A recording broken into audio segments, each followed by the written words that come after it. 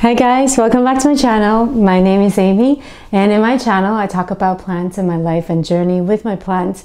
I hope you guys all had a really amazing holiday and Christmas. We had a really great time, and I hope you guys enjoy watching the Hoya new growth video. I was super excited about all the new growth. I feel like every time I visit the Hoyas and when they have new growth, it's like I'm getting a present. So it's really exciting to go through Christmas and have all those like super awesome new growths. But I have put this off for I think long enough. You guys have seen part 1 of my Hoya tour, so I want to film part 2 for you guys. I'm making dinner right now. I'm making a little bit of a bean and hot dog dish.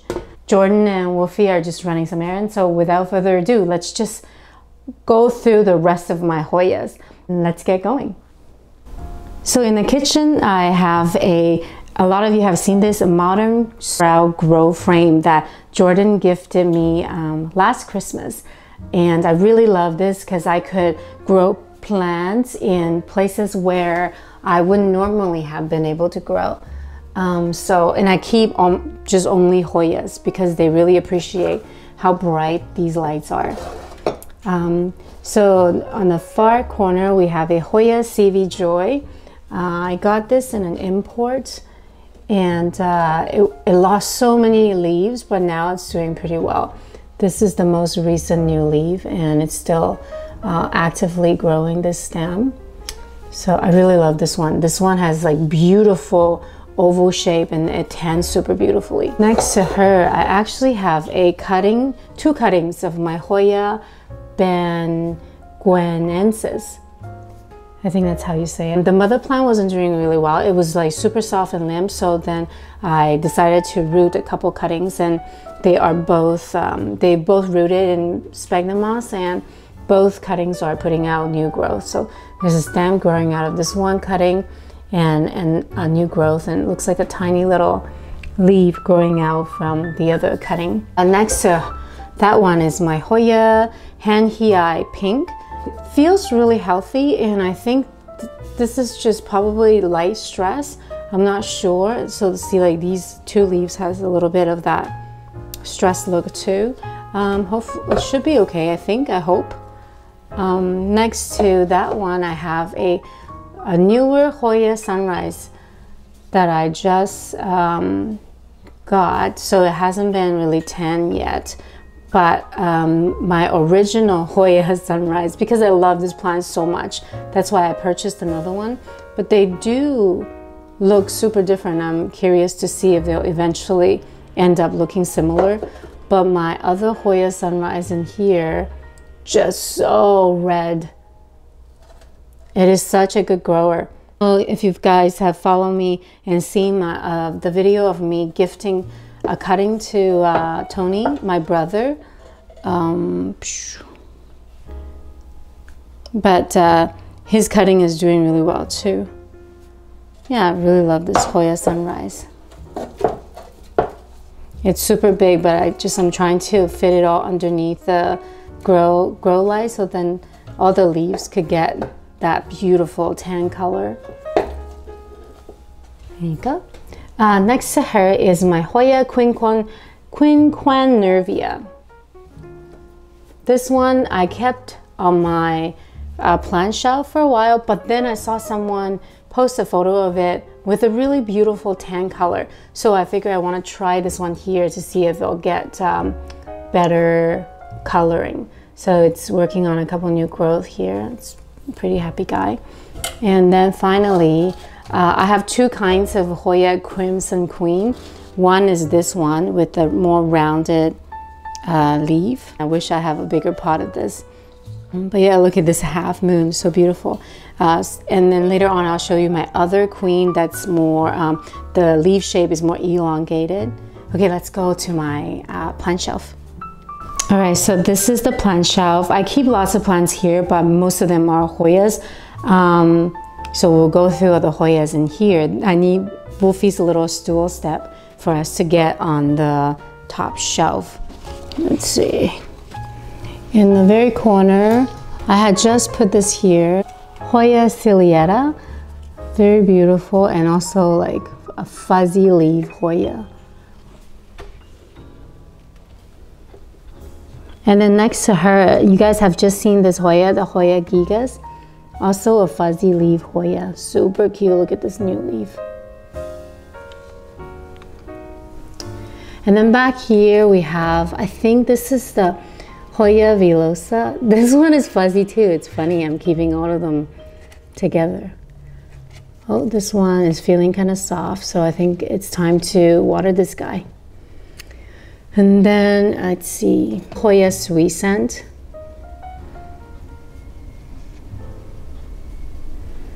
There you go. And in front of the Hoya ciliata, I have my Hoya onychoid.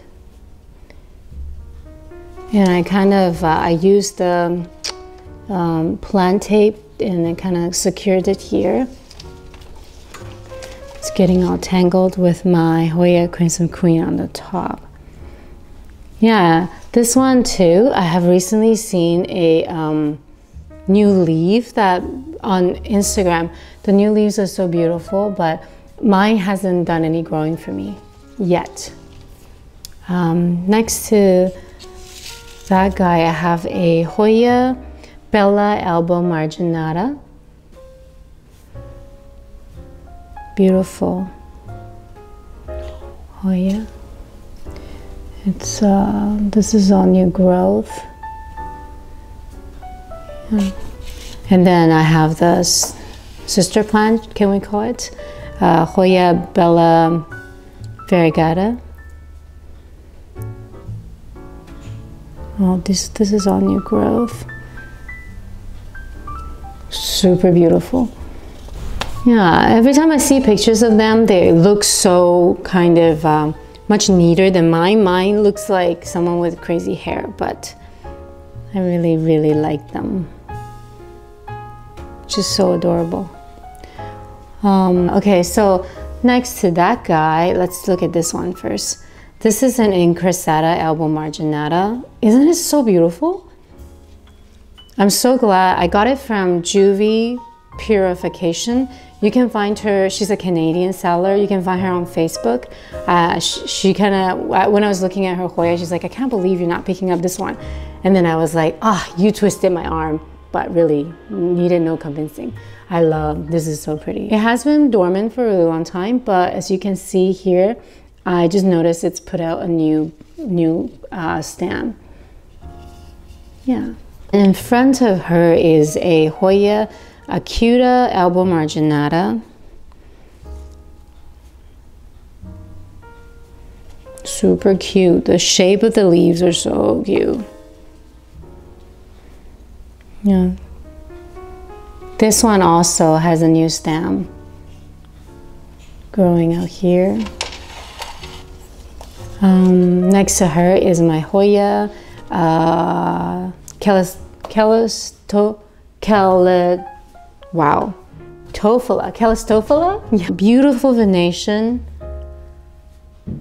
Just such a pretty Hoya. And also a pretty easy bloomer. I have done a video of what the bloom looks like. I'll put that in the description box below if you're interested in seeing the bloom too. But so pretty. Behind is a Hoya Chelsea. My Hoya Chelsea, sorry, the lighting is so difficult because we're so close to the grow light. The Hoya Chelsea has been actually pretty slow in growing for me. This is a new leaf. But it hasn't done a lot of growth. Yeah, and then in front is, this one is a Hoya Pachycolata, the green form. I actually have two of them, but someone posted this on Facebook Marketplace, this one, and it's so beautifully tan, and it was like $45 for such a big Hoya plant, so I picked this one up too. There's actually another Hoya hidden here. I don't remember the name. I think it's Australis repicta or something. I'll double check and make sure I write the name down for you guys. But as with all Australis Hoyas, I have a pretty hard time with this guy. Yeah, so I transferred it into Leca because my Australis Lisa seems to like it, but we'll see how it does. Anybody else here? Yes, I have a Hoya incrustada here, which also has working on a new stem, but is also part of it. I know it's quite messy and kind of hard for you guys to see the full plant, but in my life, I really love how messy it looks. Like all the vines are touching each other. I love this like wild look on the shelf. Here I have a little compacta cutting. This guy, I think, fell off during the move, and I thought it looked so cute, so I just rooted it and put it in this pot. And it's sitting in the pot with Hoya UT033. Another beautiful Hoya. Ooh, so dusty. Beautiful Hoya. Beautiful and dusty Hoya.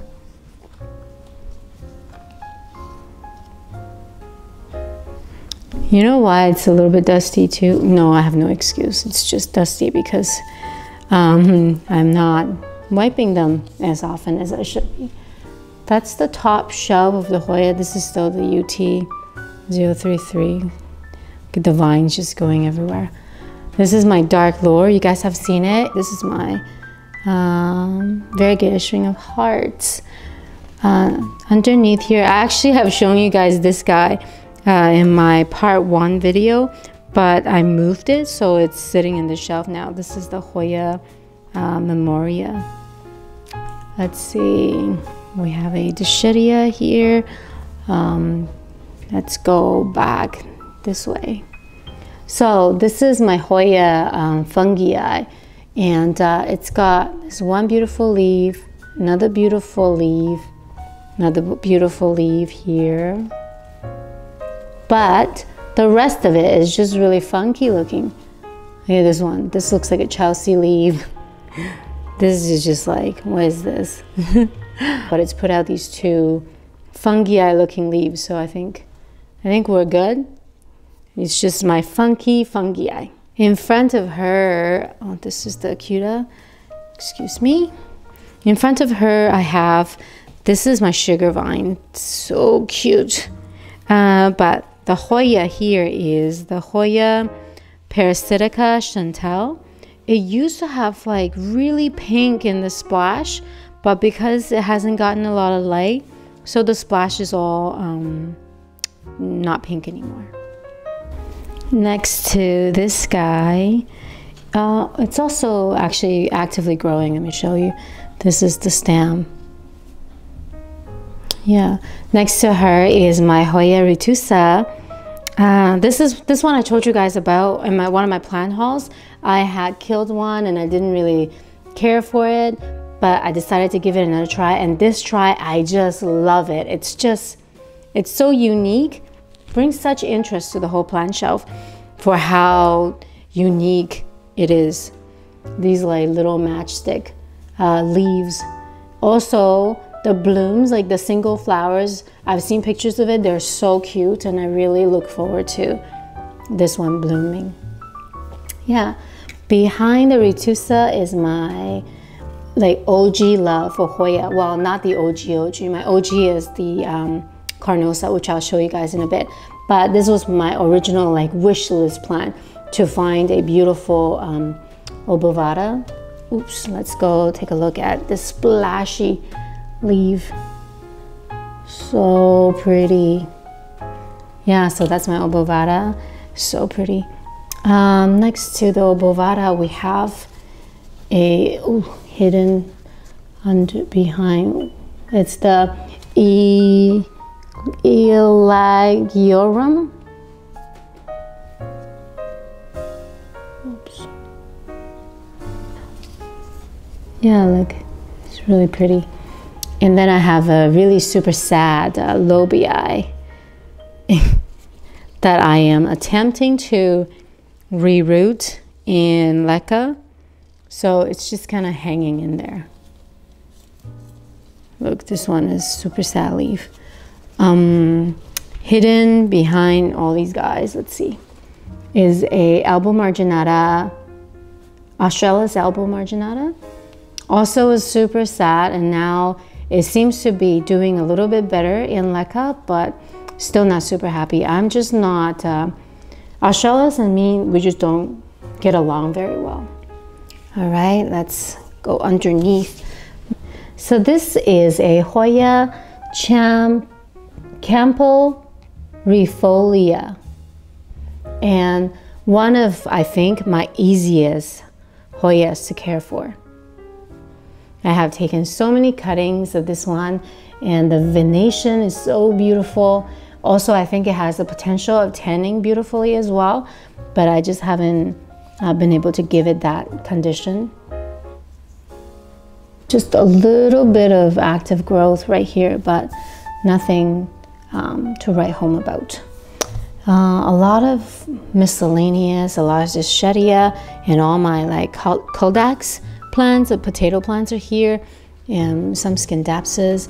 Oh, there's the Ficii you guys have seen recently in my vlog that I have just repotted, and it does seem to be firmer and doing better after being repotted, so I'm happy about that. But this one also, the venation is so beautiful. Isn't it so similar to the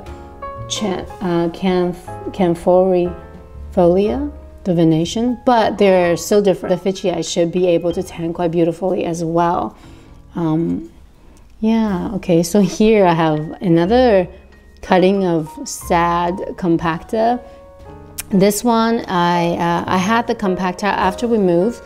It just was, I didn't take really good care of it, and within a pot of mini stems, this one had root rot, so I took it out to see if I could re-root it, but I don't know if it will.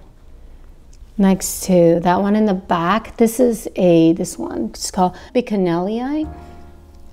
Such a satisfying Hoya. Also, I think it's time. This one, I never have to water it. It's just so succulent. But I think it's almost time. It's a little bit softer to the touch than usual. Next to her is my Hoya.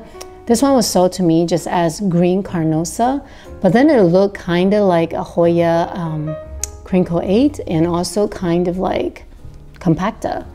I am still unsure of what it wants to be. I think it's a little bit like a compacta. Yeah, a pretty lipstick plant back here. That's that shelf of all the Hoyas. Underneath, we have a little bit more. I moved my, it was so dusty, oh my goodness. My carry back here, look at this, you can write my name on it. Okay, I'll clean it after this video. But yeah, I moved my carry here because I kind of wanted to get a little bit more light. I have a compacta elbow marginata here, which I just had to repot today because I also found some root rot, and it was just so many roots as well that it was just not taking up the moisture anymore. I had to, yeah, repot it to give it a little bit more life. Hopefully that will help it. In front of her is, you've seen this too, I moved this up here like the carry. It was originally downstairs, so it was in my previous video. But this new growth is so pretty. Yeah, and then, do I have any more Hoyas? Yes. So all these, this is another Hoya compacta.